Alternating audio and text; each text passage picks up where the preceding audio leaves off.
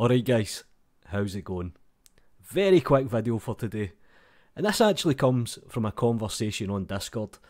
So I made this render, it's alright, it's not the best, and the user TrueBeast basically says, why don't you make a Starfield? It's very simple to do, here's the setup.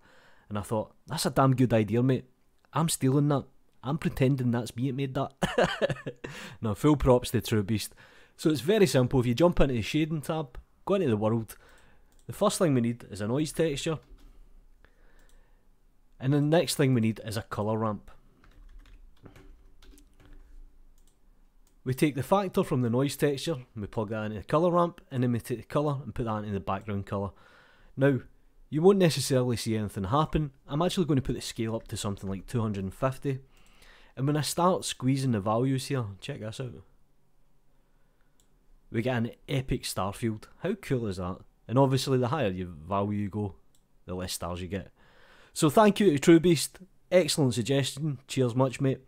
Do me a favour guys, like the video, subscribe to the channel if you haven't already, follow me on Twitter, I've got a couple of mates now, you know what to do. Peace.